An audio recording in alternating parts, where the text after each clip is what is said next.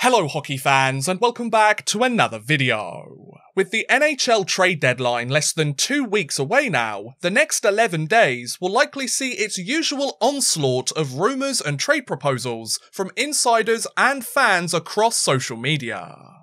Though many analysts are expecting this year's deadline to be much quieter than years past due to the flat salary cap and the lack of space for the league's top teams, but there's bound to be some notable moves made before the 3 PM deadline, whether that be from contenders looking to add the final piece to their championship puzzle, or rebuilding teams looking to sell high and maximise their returns for future seasons. Given that there are plenty of players on the trading block at the moment, and there are a number of potential deals being thrown around, I thought it would be fun to try something a little bit different on the channel.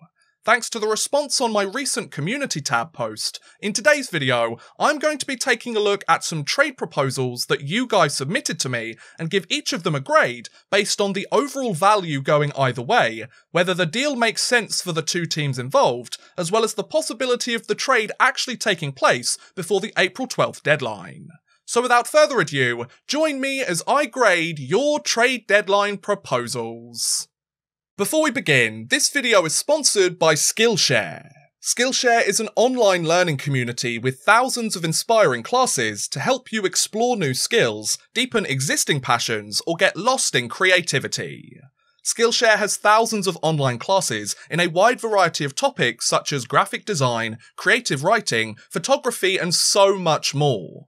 My personal favourite has been the Learn Premiere Pro and Edit a How-To video for beginners in their film and video topic, as I've been wanting to learn some new editing tricks in order to make my videos stand out from the crowd that little bit more, and it's great that I can simply log on, find a class in the exact topic that I need, and learn from someone who clearly knows what they're talking about. Not only that, there are no ads anywhere on Skillshare's platform, and they are always launching new premium classes, so you'll never have to watch a commercial mid-class, and you can instead focus on learning the most up-to-date information in your chosen field. If joining a community like this sounds like your cup of tea, boy do I have just the deal for you. The first 1,000 people who click the link in the description or the pinned comment of this video will get access to a free trial of Skillshare's premium membership. That way you can try before you buy, and maybe even learn something new along the way. So if you're interested in picking up a new skill, taking a talent to the next level, or getting lost in all things creativity, click the link in the description or the pinned comment down below, and enjoy a free trial to Skillshare's premium membership on me. You're welcome, folks. Skillshare, explore your creativity. But anyway, back to the video. Let us begin with one of the more interesting ideas that I received, which would see the Florida Panthers acquire defenseman Tony DeAngelo from the New York Rangers in exchange for a 2021 third-round draft pick. Now, DeAngelo is a 25-year-old right-hand shot defenseman who has scored just a single point and posted a -6 in 6 regular season games, and he is currently in the first year of a 2-year, $9.6 million contract worth an average annual value of $4.8 million a season. Let's be honest here, folks, Tony DeAngelo is still a pretty polarising character in the NHL as things stand. Obviously, his incident with Alexander Georgiev towards the end of January/early February has meant that there's been some questions surrounding whether he's actually going to play in the NHL ever again, let alone for the end of the 2020/21 season. But what makes this idea really interesting is thanks to the injury to Aaron Ekblad of the Florida Panthers, and him being out of the lineup pretty much for the rest of the regular season, there's now an opening on that right-hand side of their defense. I could certainly see why a team like Florida would be interested in acquiring a high-scoring right-hand shot defenseman like Tony DeAngelo for the rest of the season. Of course, his numbers this year haven't particularly been very good, but he scored 53 points in 68 games last year. 53 points in 68 games is nothing to laugh at, folks. So I'm not surprised that a team like Florida might be interested in picking up a guy like him, but that said, I'm not sure this is going to go ahead because of his off-ice issues. Now let's be honest here, the Rangers, while they would like to get something of decent value in return for a guy that they're paying $4.8 million a season to, Given the fact that they've said that D'Angelo is never going to play another game in a New York Rangers jersey, they're going to be happy by getting something in return. They've been trying to trade him ever since the incident went down, and, you know, it would be considered a victory in and of itself if they managed to get any type of draft pick, player, or prospect in return. But the problem is, I think the fact that D'Angelo's cap hit and the fact that his contract lasts until the end of next season, his recent off-ice issues, and his overall reputation around the league will probably deter both the Panthers and any other NHL team in picking him up for the rest of the year. I think it's going to be very difficult for a team to justify bringing D'Angelo in, regardless of the injuries they have or the need for scoring from their back end. I think with this proposal, I'm going to grade it a C, because I like the concept. I find it very entertaining, as it certainly makes sense from an on-ice perspective, but the off-ice perspective and the drama that may come with it makes the chances of this happening pretty unlikely if you ask me. But it's not a bad idea to kick things off, is it, folks? I like this. Whoever sent this to me, good job, bud. Next up, let's look at a deal involving one of the most likely players to be traded at the upcoming deadline, which would see the Colorado Avalanche acquire forward Taylor Hall from the Buffalo Sabres in exchange for defenseman Ryan Graves.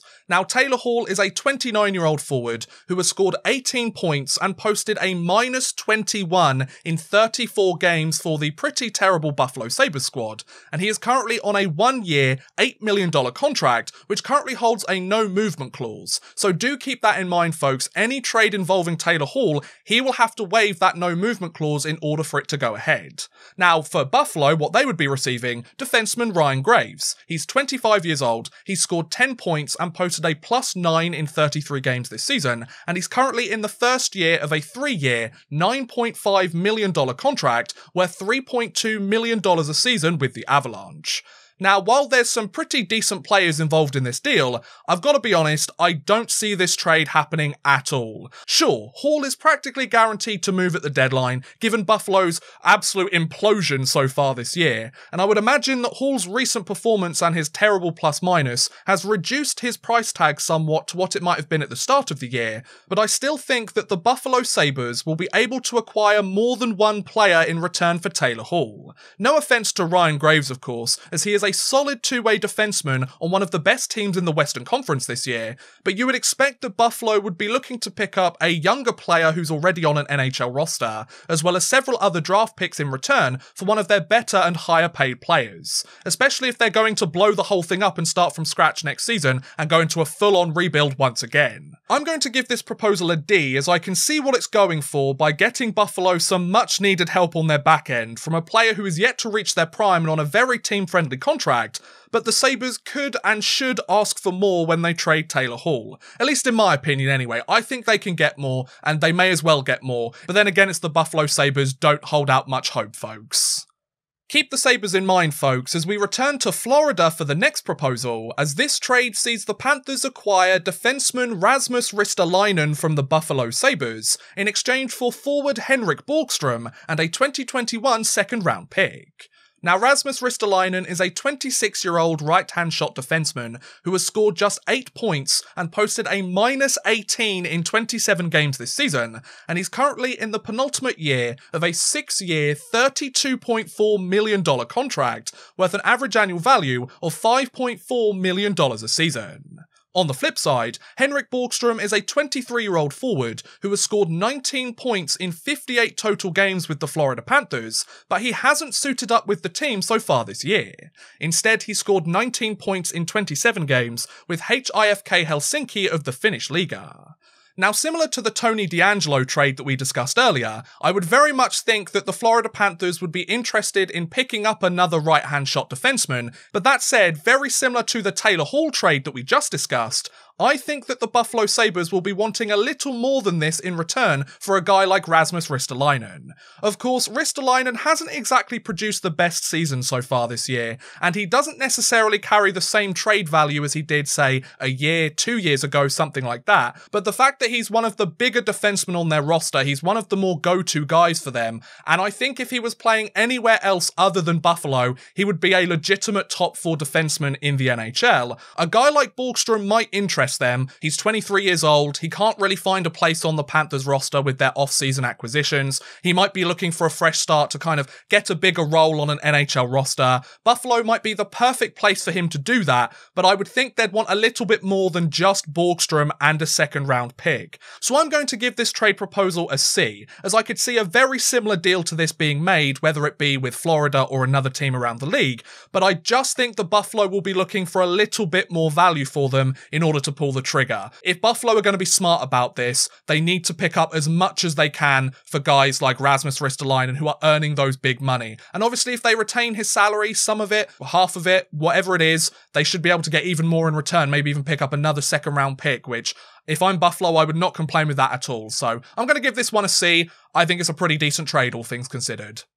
Next up is probably the most blockbuster trade in this video, as it sees the Pittsburgh Penguins acquire goaltender John Gibson from the Anaheim Ducks in exchange for fellow netminder Tristan Jarry, defenseman Brian Dumoulin, and forward Brian Rust. Now, John Gibson is a 27-year-old netminder who has posted a 7-12-5 record, a 3.02 goals against average, and a .897 save percentage in 24 games this year with the rebuilding Anaheim Ducks team, and he's in the second year of an 8-year, $51.2 million contract worth an average annual value of $6.4 million a season. It's also worth mentioning that he has a modified no-trade clause that kicks in at the beginning of the 21-22 season, so if Anaheim are going to trade him, now's probably the time to do so. And on the flip side, Tristan Jarry is a 25-year-old netminder who has posted a 15-8-2 record this year with a 2.79 goals against average and a .910 save percentage in 25 games, and he's also in the first year of a 3-year, $10.5 million contract worth an average annual value of $3.5 million a season. Also, Brian Dumoulin, he's 29 years old as a defenseman, he has 4 points and a +9 in 21 games this year, and he's in the 4th season of a 6-year, $24.6 million contract worth an average annual value of $4.1 million a season, with a modified no-trade clause as well. So if Pittsburgh want to trade Dumoulin, they're probably going to have to get his permission first. And last but by no means least, we have Brian Rust, who is a 28-year-old forward who has scored 28 points and registered a +8 in 36 games this season, and he's currently in the penultimate year of a 4-year, $14 million contract worth an average annual value of $3.5 million a season. So those are all of the players involved in this deal. As you can see, every single one is a legitimate roster player in the NHL. They all have a place in the league as it stands right now, and if you want my opinion on this, folks, there is absolutely no way that the Pittsburgh Penguins make this trade. Just think about it for a minute, guys. The new Penguins front office that was instated earlier this season have already made it abundantly clear that they intend to go all in and try and win another Stanley Cup championship over the next few years, while the likes of Sidney Crosby and Evgeny Malkin are still on the roster. So if they've already committed to this type of game plan, why would they then decide to go and trade one of their top defensively minded defensemen, a top 6 forward in their forward core, and an all-star goalie in exchange for John Gibson? This seems like the kind of trade that the Penguins would make after their window has closed so they could shed some salary and restart their championship cycle. And besides, both John Gibson and Brian Dumoulin have modified no-trade clauses coming up in their contracts. I would imagine that Gibson would be interested in moving to a contender and getting the chance to compete for the Stanley Cup, but I don't think Brian Dumoulin has any interest in moving elsewhere anytime soon. He's helped them win 2 Stanley Cups in the last 5 years. I think he's pretty happy where he is. While this move could improve Pittsburgh's netminding position, it would severely weaken their top 6 and their defensive core, and given the injuries they have already faced and had to deal with for a long time at the start of this season, they need that depth in both of those areas in order to solidify their position in the standings. I'm going to have to give this trade proposal a solid F. I'm sorry, but it doesn't make any sense to me. Some of you might disagree and think it might be a good trade for them in the long run, but if we're talking about the entire Penguins roster, it doesn't make sense to give up a player from every single position in order to slightly solidify your goaltending position a little bit better. It doesn't help Pittsburgh become a championship contender again, and I think it hurts them in the long run if I'm completely honest. So yeah, I'm giving this one an F. I'm sorry, guys. The first proposal involving a Canadian team is up next, as it would see the Montreal Canadiens acquire defenseman Mattias Ekholm from the Nashville Predators, in exchange for forwards Joel Armia and Artturi Lehkonen, defenseman Victor Mete, as well as a second-round draft pick both this year and next year too.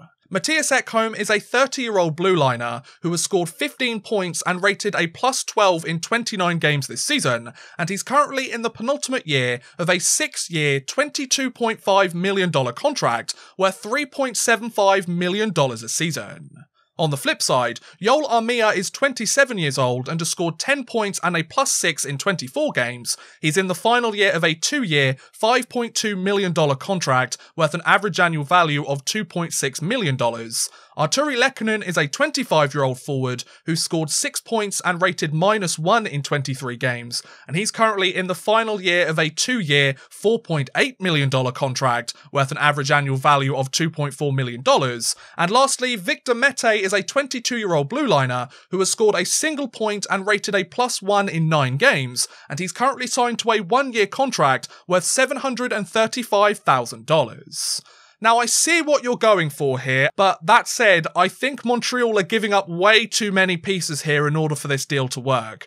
I mean, how often do you see a trade where 2 roster players, a prospect with some NHL experience, and a pair of second-round draft picks are all shipped off for a top 4 blue liner and the 4th round pick that he included in that deal? How often do you see a huge package like that be sent off for one blue liner that's not even a superstar blue liner? He's a solid top 4 guy, but he's not a superstar by any stretch. Now, obviously, none of the players that the Habs would be giving up here are superstars in their own rights either, but the asking price is still a little too high if you ask me. That's a lot of players to give up. If you removed a draft pick or a roster player out of this deal and kind of balanced it out a little bit more in Montreal's favour in terms of the pieces that were moving, then yeah, I could see something like this happening at the trade deadline. But taking this proposal at face value and not changing any of it, I don't really see it working. There's just too many moving parts involved. So I'm going to give this trade a C, as I can see that some thought went into it to try and maximise the return for either side here, but the number of pieces involved and the overall quality of those pieces compared to the big ticket item in Ekholm makes this trade pretty unlikely. It's a good effort though. I do quite like this trade. It's one that really makes you think, and I quite like that. Penultimately, we have a deal involving 2 familiar trade partners, as it sees the Tampa Bay Lightning acquire forward Ryan Strome and a 2021 second-round draft pick from the New York Rangers, in exchange for forward Anthony Cirelli and a 2021 first-round draft pick. Now, Anthony Cirelli is a 23-year-old forward who has scored 21 points and rated a +9 in 28 games this year, and he's currently in the first season of a 3-year, $14.4 million contract worth an average annual value of $4.8 million a year. And on the flip side, Ryan Strome is a 27-year-old forward who has scored 32 points and rated a +5 in 34 games this year, and he's currently in the first season of a 2-year, $9 million contract worth an average annual value of $4.5 million a season. Now, as a Rangers fan, as enticing as this sounds, I don't really understand why the Tampa Bay Lightning would want to make this deal. Sure, Ryan Strome has been far more productive this season compared to Cirelli, and he would save the Lightning roughly $300,000 over the following 21-22 NHL season, but when you consider that Anthony Cirelli is 4 years younger than Strome is, has produced decent scoring numbers in his own right while playing a more limited role on the Lightning roster, and he helped the team win the Stanley Cup last season, he's proven what he can contribute to the lineup in the exact way that they've needed him to over the last few seasons in order to help the team go all the way and win it all. Why would the Tampa Bay Lightning ship him off for a player who's already in his prime, I might add, just for a tiny saving on the cap and maybe an extra 10-15 points on the season? It's not as if the Lightning don't have high-scoring players already on their roster, so I'm going to give this trade idea a B, as I can see the thought process behind it in terms of the overall value going each way, especially the first round pick going with Cirelli because he's slightly younger and less productive, and the second round pick going with Strome because Cirelli is slightly younger but he might have a higher potential. But that said, the likelihood of this happening is very slim, almost impossible if you ask me. Although, as a Rangers fan, I would not be too upset to see this deal, although I have quite enjoyed Ryan Strome as a New York Ranger. He's been pretty solid for the team this season, whether Panarin's been on his line or not. Unfortunately, though, I don't think it's a smart move to make for Tampa Bay. It might help them win another cup, which they wouldn't complain about, but I still think it's too much to give up. So, yeah, that's how I feel about that one. And finally, last but by no means least, we have a pretty big proposal to end on here, as this idea sees the Toronto Maple Leafs acquire forward Filip Forsberg from the Nashville Predators in exchange for Rodion Amirov, Mikhail Abramov, a 2021 first-round pick, and a 2022 second-round pick.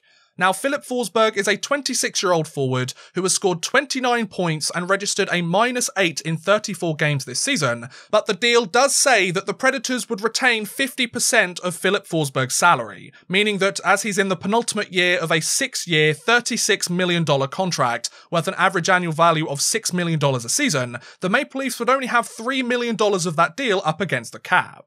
Now, on the flip side of this trade, what would be going to Nashville, Rodion Amirov was the 15th overall pick of the 2020 NHL draft, and he spent the year in Russia, where he scored 13 points in 39 KHL games with Salavat Yuleyev, and has yet to make his NHL debut. Also, Mikhail Abramov was a 2019 4th-round pick, and he scored 27 points in 23 games in the QMJHL this year, and he also has yet to make his NHL debut. Now, while I like the return that Nashville would receive here, as they pick up a pair of highly touted prospects and some draft picks for the future and for their eventual rebuild, this trade seems a little difficult to pull off as the Leafs have very little salary cap space at the moment. Even if Nashville retained up to 50% of Forsberg's salary, as things stand right now at the time of this recording, the Toronto Maple Leafs currently have less than $250,000 worth of cap space. They need at least $3 million to get Forsberg onto the roster. I still think that the Nashville Predators would be more interested in picking up a younger but proven NHL roster player or two if they were even going to think about getting rid of their highest scorer in the last half a decade, but in order for this move to happen, Toronto would have to make several other changes to their roster in order to facilitate it with the salary cap demands, which may or may not happen depending on how many moves they make this deadline. I'm going to give this trade proposal a B, as I do like the idea and concept, and I think it would make the Toronto Maple Leafs a very deadly team come the postseason, but the execution still has a lot of question marks surrounding it. If they need to free up so much of that cap space, how are they going to get rid of that on their roster, and how will the loss of players in order to get that salary available affect their team in the long run? Will it mean that they don't have as many solid depth players on their roster? Does it mean they have to lose one of their regular players and their defensive core or their goaltending is weaker than it was before? So the fact that this deal would take so many other moves from the Maple Leafs in order to accommodate, I'm going to give it a B, because it's fun, there's still a lot of question marks around it. And on that note, I'm going to end today's video. What do you guys think about these trade deadline proposals? Do you agree with my thoughts on each of these deals, or would you have graded them completely differently? Also, would you like to see more of this type of video on this channel? If this does well and you guys like it, then I'll definitely think about making more, but if you don't like it and you'd prefer me to stick to my usual content, I guess I'll do that instead. Let me know in the comments below, I would love to hear what you guys think, but thank you very much for watching guys, I hope you have enjoyed. Please feel free to like, subscribe, share, or watch some of my other videos. Thank you very much for watching, and goodbye!